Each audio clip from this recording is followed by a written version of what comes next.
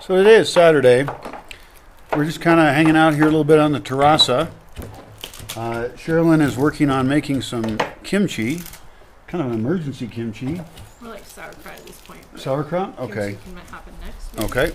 And that's because we have some vegetables that are going bad. We don't use refrigeration here. And right now it's a little harder for us to get supplies because we're not going into town very much. Over here, we're making some tortillas and guacamole. Tortillas are getting made on the wood-fired stove. And how's that going? Great. It's going to be delicious. Excellent. The avocados were purchased from a town nearby. Just bought a box of avocados straight from the farmer, so that's going to be a better price.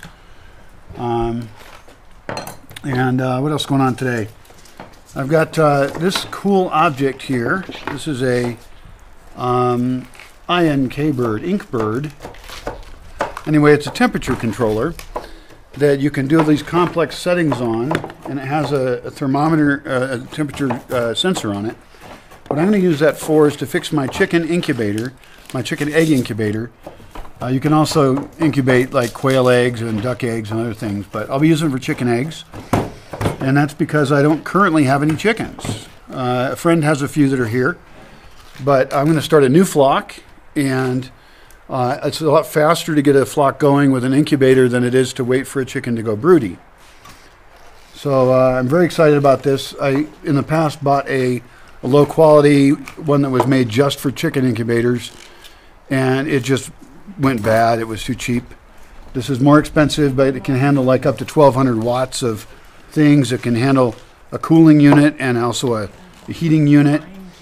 So I'm even thinking about this kind of an object as controlling the temperature on a root cellar, where you could have an additional solar-powered refrigeration unit that only operates during the day with no batteries, or that could run a fan at night if the night air was colder than the air in the root cellar.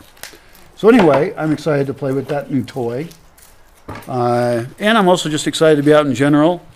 I still can't walk except with a walker, so it's fairly hard for me to go anywhere. Even though I'm in the Bosque now, I don't feel like it. I'm just stuck up at the view, and so, you know, I'm just starting to get stronger, and today we drove me down here in the van. So I get to hang out in this very excellent, beautiful terraza in the shade, which is nice because it's a very strong sun out there.